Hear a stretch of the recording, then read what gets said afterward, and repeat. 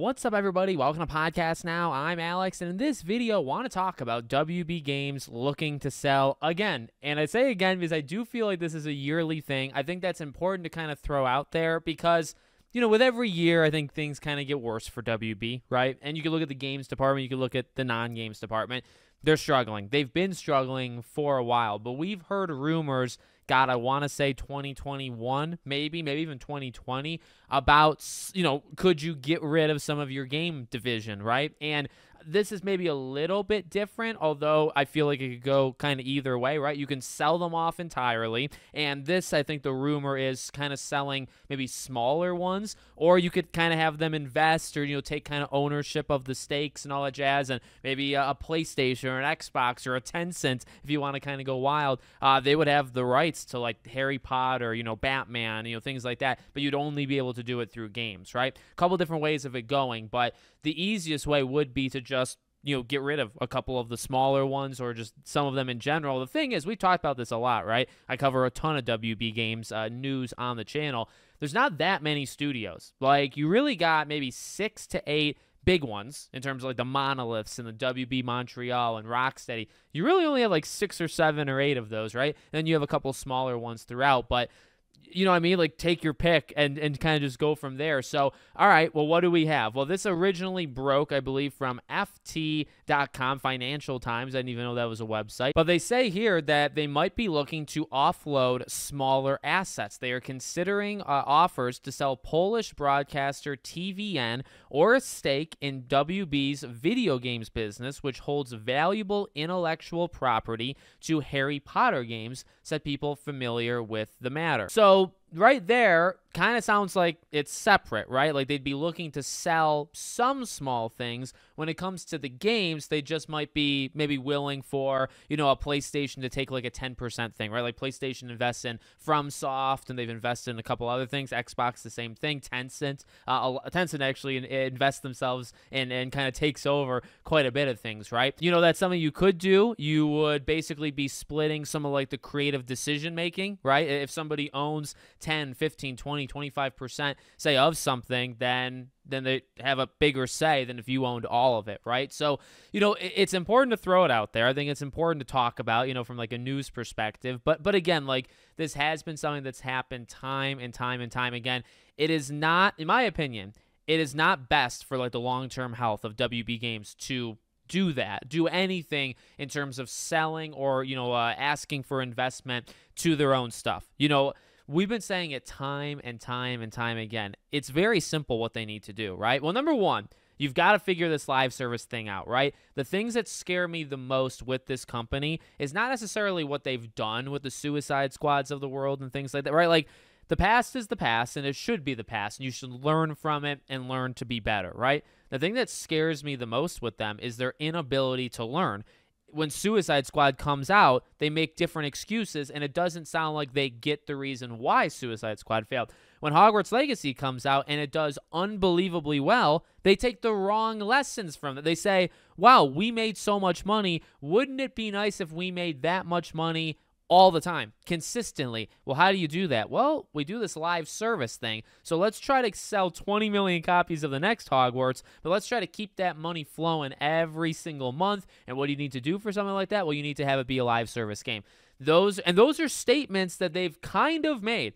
They've talked about doubling down with live service. They've talked about the wrong lessons learned from Hogwarts Legacy. They've talked about their lessons that they think they had through Hogwarts, and it's not good. That is what scares me the most in this company. You could say, selling off these things, hey, you know, you sell them off to somebody and they're the ones making the creative. If they're better at doing it than WB, it might be a win.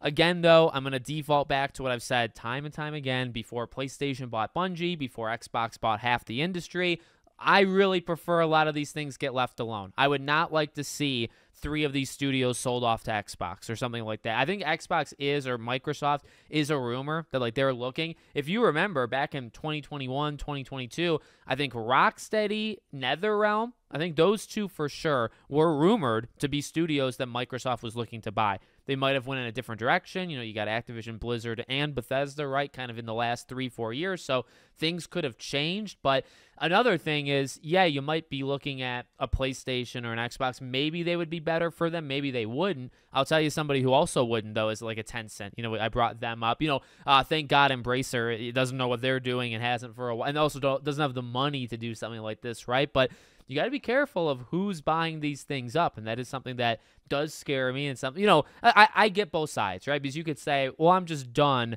with what WB is doing, right? And honestly, there needs to be a shakeup. There needs to be some sort of like righting the ship, because even what I just said, like, I'm not really a fan of where they're going in the future. It feels like they're not learning. They're learning the wrong things. They're not on track.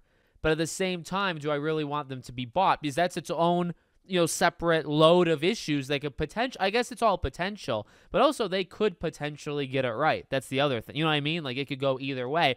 But again, it's important to throw out that this has been a thing, honestly, at least 3 times. This is probably at least the 3rd video yearly that I've made talking about these kind of rumors. It always happens. But the thing is, and I mean, I think it's important to say, like, for me, it's like where there's smoke, there's fire, right? Like if you constantly put it out there that something could happen, one day it very well might happen. Now, might, you know what I mean? Like, it doesn't have to, but it's something that I feel like is in the playbook, if they want to call it. And again, you look at the economy, you look at some of these businesses, like, it's been a tough couple years. And the reason I say that, right, this rumor now, I feel like is a little different than this rumor 2 or 3 years ago, right? They may be looking at it now and saying, hey, we had this talk 3 years ago. We were thinking about it, but things were maybe better. We had more of a optimistic outlook for the future. Now it's worse. Now we really, maybe the money is even more strapped, right, where they really need cash right now. Maybe they don't have as much confidence in the future for some of these teams. You know, a lot of things. It could, maybe, if, right, these kind of words, but maybe those things have happened. So, you know, just like always, I feel like you always have to keep your eye on WB Games, right? Whether it's for the games themselves or for some kind of act that they might pull. Is it possible that some of these studios sell at some point, maybe in the next, like, say, 5 years? Let's really extend the range, right? I think so. I really believe so. But should it? Again, I think it kind of depends on who you are. I would rather them right the ship than take a risk and a gamble on somebody else buying them. I guess that's kind of how I look at it. But you're taking a gamble either way, because who's to say they right the ship? So far, that hasn't happened. You have Hogwarts Legacy, and that needed to take some sort of support from in-house, and they had to have let them do that. But just some of the stuff that they talk about and they say does not make me feel great for, you know, the future ideas. So let me know what you guys think in the comments. Make sure, as always, you're subscribed to the channel, bell icon turned on, and I hope to see you all on the next one.